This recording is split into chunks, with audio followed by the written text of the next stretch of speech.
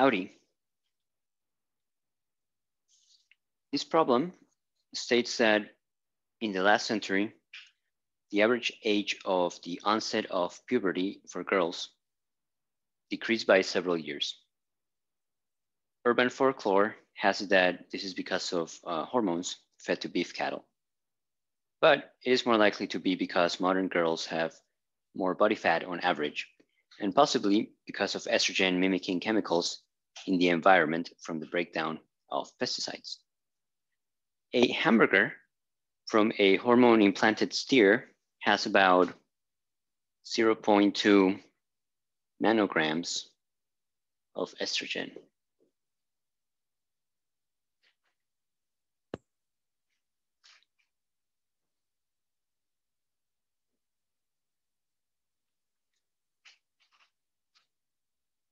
About double the amount of natural beef.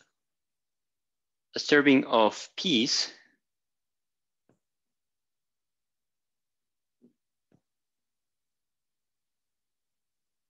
contains about 300 nanograms of estrogen.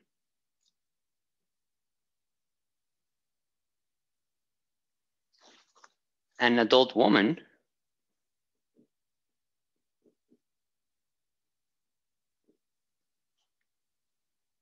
produces about 0.5 milligrams per day of estrogen.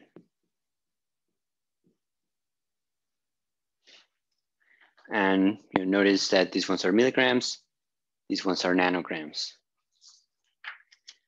So the first question is, how many hamburgers would a girl have to eat in one day to consume as much estrogen as an adult woman's daily production?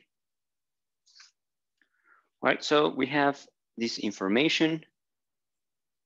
0.2 nanograms will be 0.2 times 10 to the negative 9 grams. And this is also equal to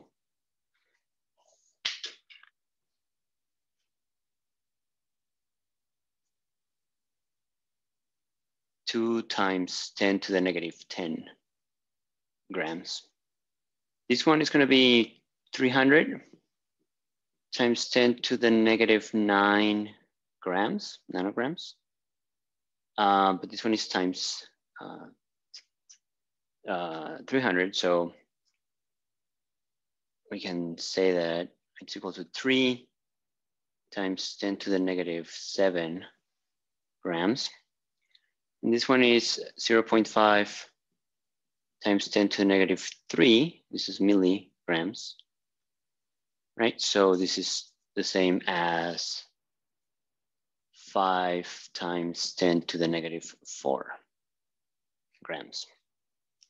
Okay, so we're just doing, using a bit of scientific notation over here. So an adult woman, because we have this information, so I'm going to erase it so that I have more space.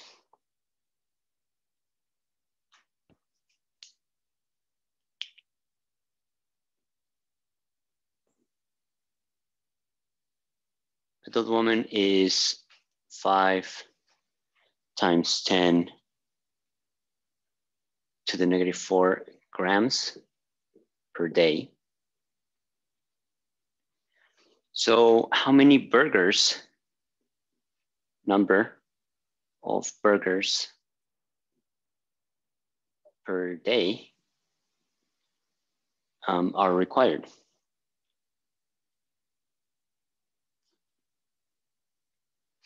Well, this will be equal to 5 times 10 to the negative 4 grams per day. We have day on both sides, so we can get rid of the days. And we actually know the estrogen content of a burger and we're looking for the number. So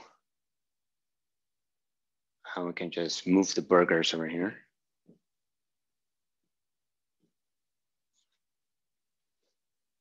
Right, and a burger has 2 times 10 to the negative 10 grams. This is a number of burgers. You have grams on the numerator and denominator, so you can cancel them out. Right, and this is just a unitless number. So burgers, number of burgers has no units, right? It's just a number. So then this one is going to be 2.5 times 10 to the negative 6.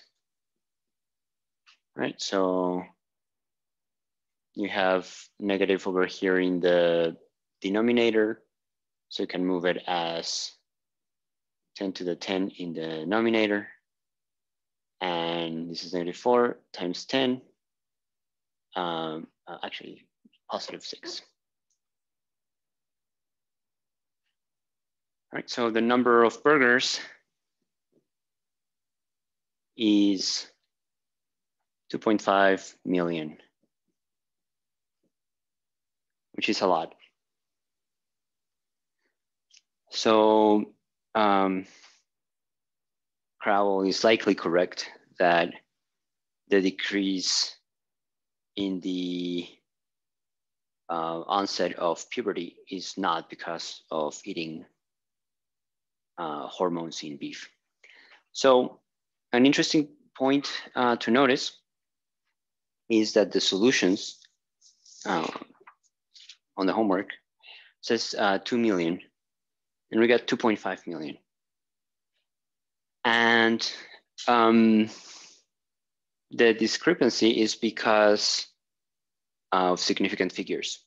So there's one significant figure here and one over here. So really, we only have one significant figure over here. Right, so this will be 2 million. You know, I think either way, 2.5 or 2 million is fine. Rigorously speaking, you know, if you really care about your significant figures, it should be 2. So part B asks how many servings of peas, and well, the procedure is going to be the same, except that the number, so the estrogen content of a serving of peas is higher. So I'm gonna have number of servings of peas, and per day. We want to know the daily intake that is necessary. So that's going to be equal to 5 times 10 to the negative 4 grams divided by day. Again, we get rid of the days. And we want number of servings. We want number.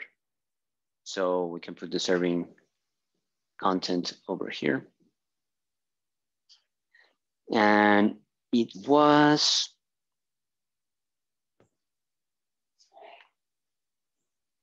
3 times 10 to the negative 7 grams of estrogen in a serving of peas. So we can just put the number over here. And this is going to be equal to 1.66, right?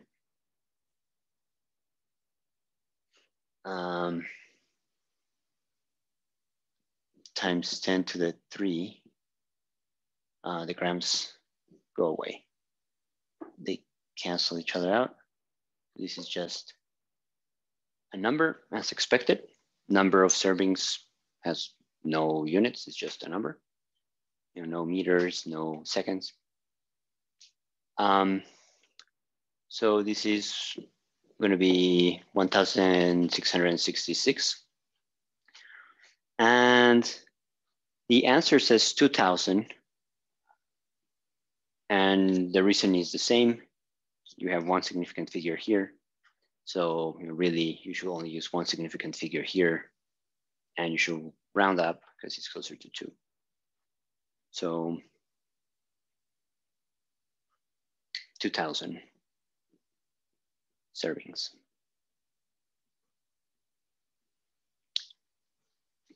Either 1,600 or 2,000, I think is reasonable. So, there's, I guess the cool thing about this problem is that it allows you to, in this case, debunk, but you might have confirmed, something else, debunk an urban myth about, in this case, the consumption of hormones in beef. Doesn't mean that you should not try to eat better, but it's probably not going to affect your hormone levels. All right, so I hope you like that.